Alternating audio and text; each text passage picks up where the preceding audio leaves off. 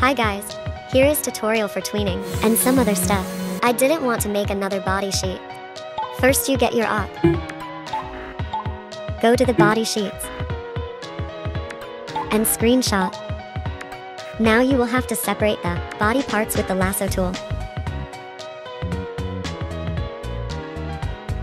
Okay, so did you see the eyes that just suddenly popped up? We'll need the eye white, the iris, I think that's what it's called, the end lash, and the eyelid.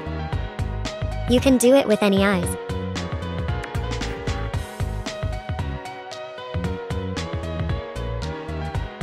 So here's how to have the actual body together.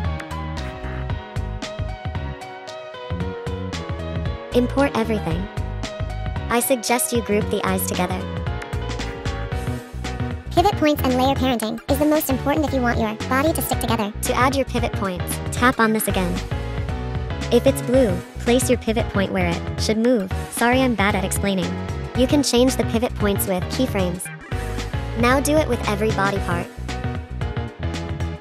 Let's learn about layer parenting.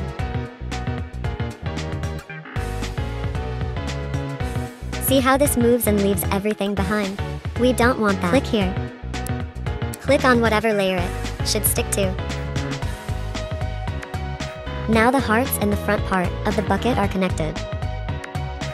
Now I do the same for the back part of the bucket. Now they moves together.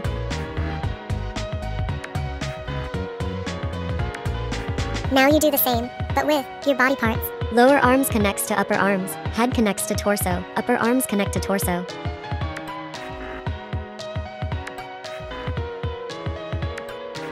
See how the lower arm connects.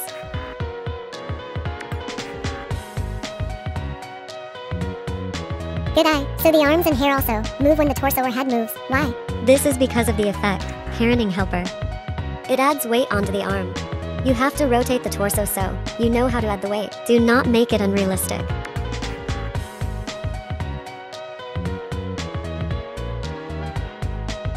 This what not to do.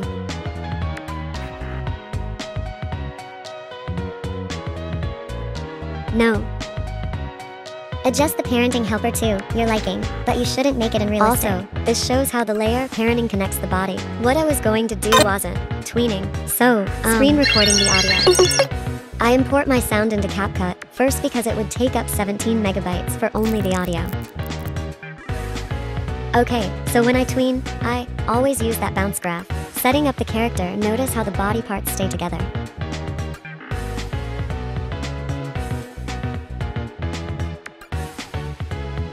I always use this graph. Watch how I do this. When you want a small delay, either move the graph to half or take off the whole curve.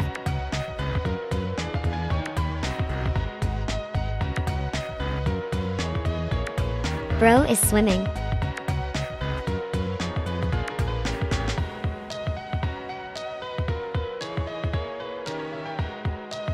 I use bend for the hair to give it a more realistic-ish look. Back to actually tweening.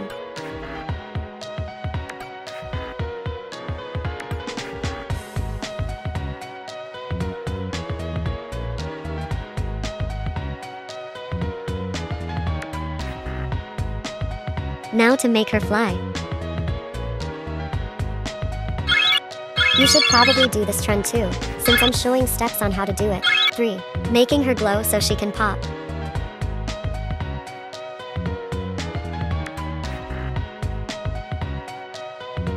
I cannot afford VS, so I do it here. You can make it yourself with the airbrush. You can use any color. Adding fade in or out.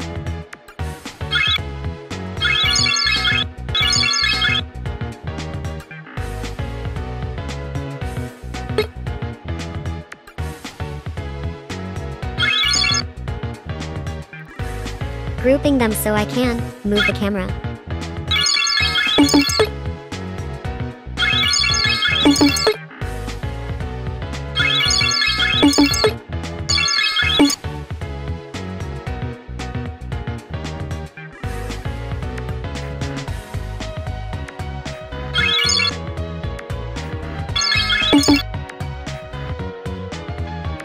Now to export. Exported. Now let me show you how I get rid of the watermark. Go back into alight motion. Move the watermark to the opposite side. It was on. Export again. Okay, coolio. Go to CapCut and add one of the clips. Now add the other one as an overlay.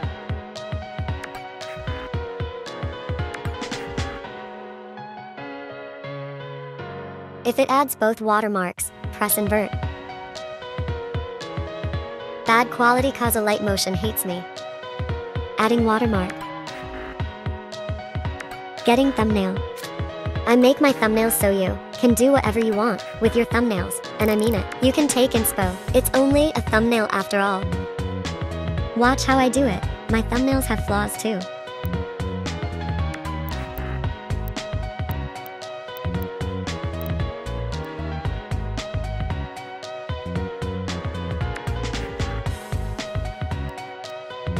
Comment if you need a tutorial for anything else.